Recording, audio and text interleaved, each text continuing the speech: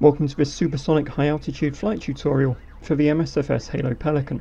Today we're going to take the Pelican to over Mach 1 at around 60,000 feet and stay there. As we all know, the quickest way to gain height initially in the Pelican is to use full throttle in VTOL mode. This will take us comfortably to around 30,000 feet. Don't forget to raise your landing gear on the way up. The Pelican's VTOL engines seem to have a hard limit of around 30,000 feet, so at this altitude the plane will stop climbing. We'll now switch the flight mode into regular flight and keep the throttles pinned. Initially you'll want to keep the Pelican straight and level as it accelerates. At 30,000 feet you'll notice that Pelican wants to pitch up and start to climb. Keep the nose around or just below 10 degrees of pitch up and you'll continue to gain both speed and altitude. During this climb and acceleration, at about 40,000 feet you should pass through Mach 1. Continue to keep the nose in a gentle pitch up and the throttles fully forward.